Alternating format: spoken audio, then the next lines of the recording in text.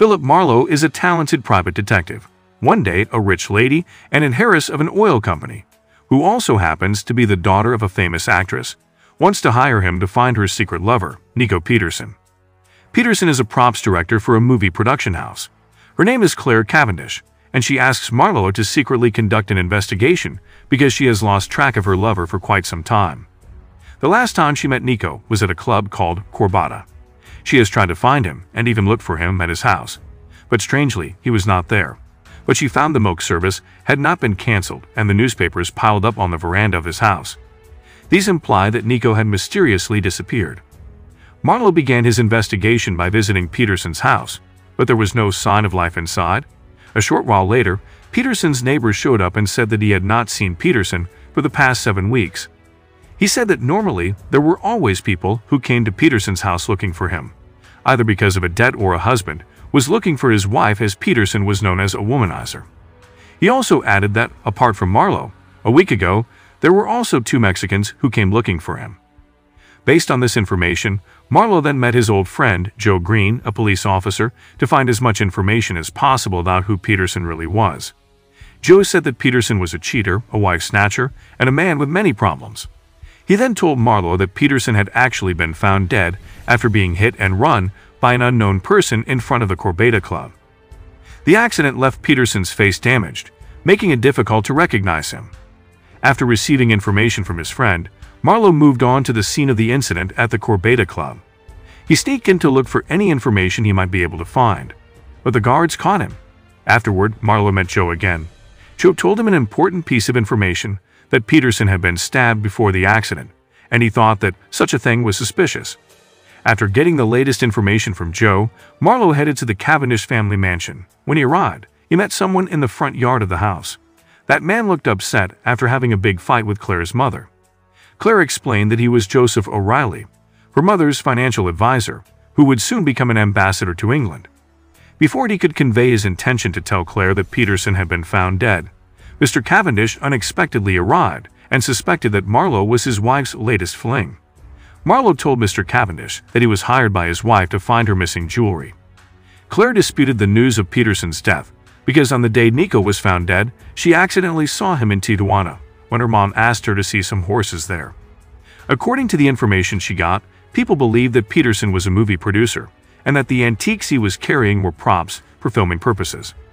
Marlowe felt that Claire was not being completely honest with him, so he refused to continue the investigation and walked away.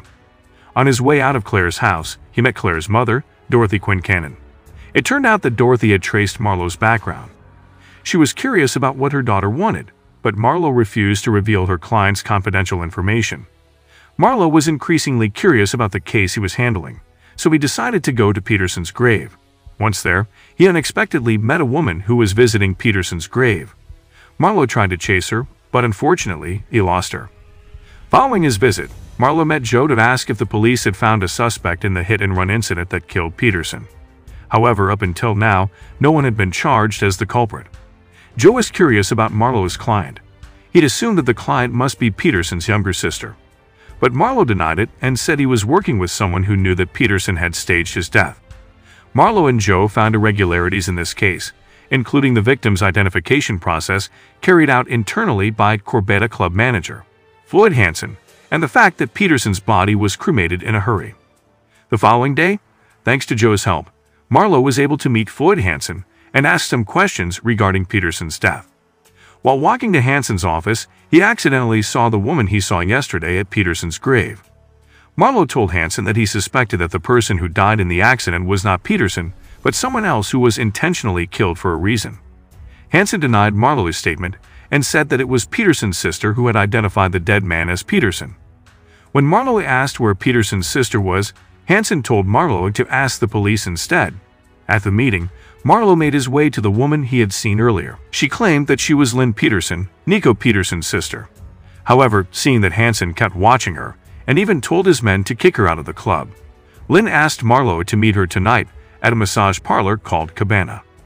Later that evening, when Marlowe reached the place that Lynn referred to, he could not find her in her room. Instead, he had to deal with Hansen's men.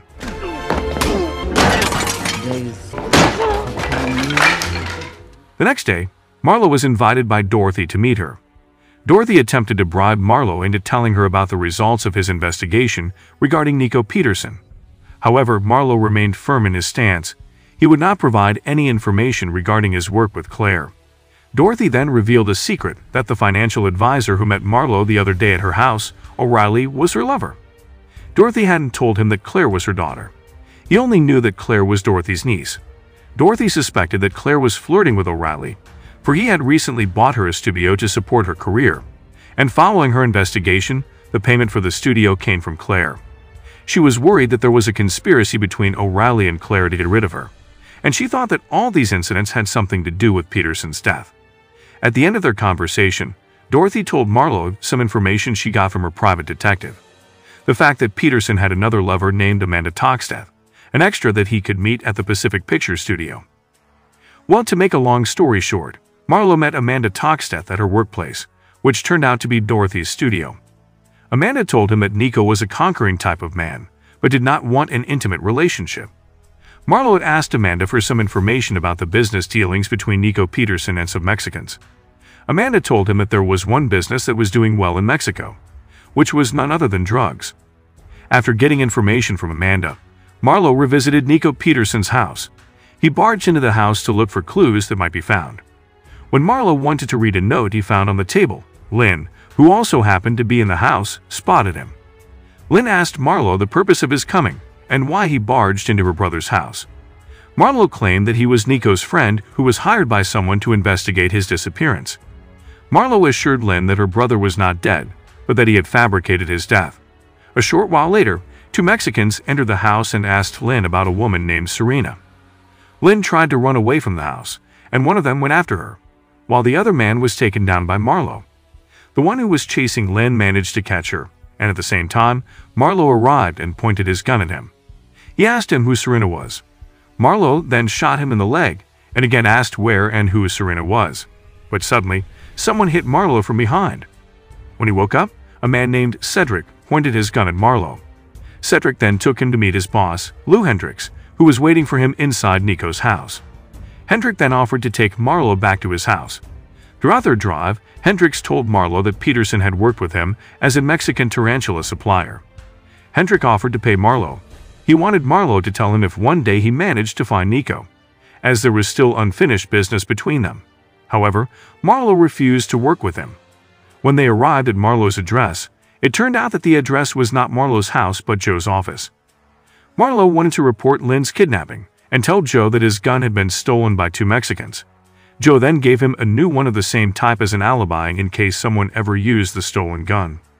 That evening, a detective named Bernie Oles, who was sent by Joe, came to Marlowe to follow up on the report of Lynn's disappearance. A short while later, Claire also arrived at Marlowe's house to ask about the progress of Peterson's investigation. Claire then shared a story about her past. For 6 years, she lived with nuns so that her mother could be with O'Reilly. Claire then said goodbye to Marlowe because she had an appointment with someone somewhere. Secretly, Marlowe followed Claire's car, which was heading to O'Reilly's house. While he was watching Claire, he was suddenly surprised by Dorothy's arrival. She came to prove her suspicions about her daughter's affair with O'Reilly. The next morning, Marlowe and Detective Bernie headed to a river after being informed of the discovery of Lynn's body. Lynn had been found dead. Afterward, they went to the Corbeta Club and found the car of two Mexicans and Lou Hendricks' car parked in the club's parking lot, and they suspected that these people were involved in Lynn's death. Detective Bernie then asked Marlowe to take over his investigation, as it was illegal for him to do so without a warrant. Later that night, Marlowe sneaked into the Corbeta Club, and then he sneaked into Hanson's room and caught him while he was smoking drugs. An application. What if I told you that the police won't touch? Marlowe asked him what the relationship was between him, the Mexican, and Lou Hendricks. Why are their cars all parked in Corbeta's yard? And is the ambassador to England or Dorothy their boss? Floyd then invited Marlowe to discuss all his questions over a drink. Secretly, Floyd mixed something into the drink. He then began his story by telling him about his illegal business, selling drugs at the club. He then took Marlowe downstairs to meet Hendricks. Marlowe, who apparently already knew that there was something mixed in his drink, dumped the drink and pretended to faint after drinking it. It was at that moment that Floyd revealed the truth. Lou Hendricks and the Mexicans were his business partners who had been working with Peterson. they had cheated on him by hiding some of his drugs. Floyd also admitted that he had killed Lynn because the poor woman had not followed his rules. For him, Peterson's disappearance was not a big deal. Marlowe was then taken to a room where Lou Hendrick was being held captive. In that room, Marlowe also found 2 Mexicans who had died after being tortured. He was put in a room with Cedric, Hendrick's driver. Once they left him, Marlowe released Cedric and invited him to work together. Meanwhile, in another room, Floyd confronted Lou Hendricks to interrogate him about Serena, the woman who was last seen with Peterson and hid the drugs. Lou revealed that the Serena he was looking for was not a woman, but an ornate statue in an aquarium. Marlowe and Cedric managed to find a gun in the warehouse, so they rushed out and shot Floyd.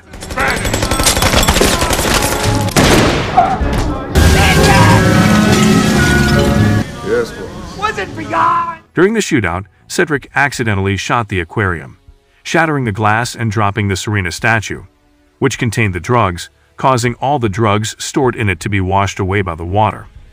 Hendricks scolded Cedric for not trying to save the rest of the drugs, and in response, Cedric shot his boss dead. After the whole mess was over, Marlowe and Cedric reported the incident to Detective Bernie. Upon returning to his home, Marlowe was surprised by Peterson's arrival. He appreciated him as a great detective who was able to dismantle the fabrication of his death. Marlowe told him about the death of her sister Lynn. Strangely, Peterson wasn't saddened by the information because Lynn was only his stepsister. Peterson's purpose in coming to see Marlowe was to ask him to deliver his message to Claire. He asked Claire to meet him tonight at the Pacific Studios prop warehouse because he had an item that Ambassador O'Reilly wanted. Marlowe then asked him about his relationship with Dorothy, given that she also asked him to find Nico. Nico then said that he didn't know anything about Dorothy's motives. Maybe she was just worried that her daughter would take her lover. Marlowe held a meeting with Claire and Dorothy to shed light on all the problems that were happening. Marlowe lured Claire by telling her that Peterson had run off with a girl named Serena and brought drugs with him. However, Claire's expression did not hint at her jealousy toward Peterson. On the other hand, Dorothy didn't seem very interested in the matter. At this point, Claire revealed a secret. She said that Dorothy had actually been dumped by O'Reilly, and he was using her to seduce the ambassador. With great resentment, Claire walked away. Marlowe rushed after her and came over to her. Claire said that she would be sending payment for Marlowe's services soon. Marlowe then told her that Peterson had come to see him and asked her to come to Pacific Studios prop warehouse later this evening.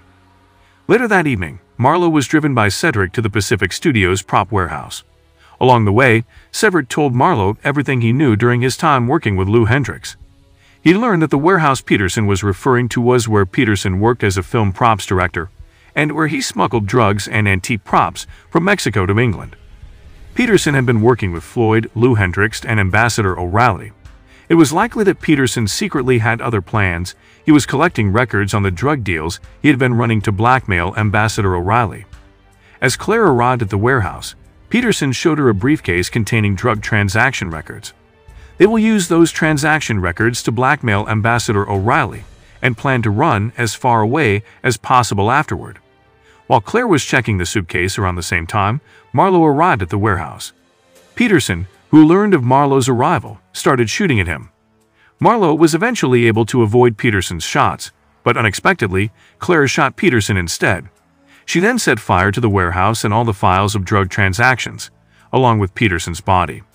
At that moment, Marlowe let Claire go, then he called the fire brigade and met Detective Bernie. To Detective Bernie, Marlowe gave false information about the incident that had occurred. The following day, Marlowe was accompanied by Cedric to attend Claire's invitation, who apparently now had an important position at the office of Ambassador O'Reilly. Claire then told him that her mother was back in the movie with full financial support from her and the Ambassador O'Reilly. She also said that the ambassador appreciated Marlowe's thoughtfulness and offered him a position as head of security with a large salary as well as a retirement fund. Marlowe was grateful for the offer, but he refused to accept it. He recommended that Cedric take over the position offered to him.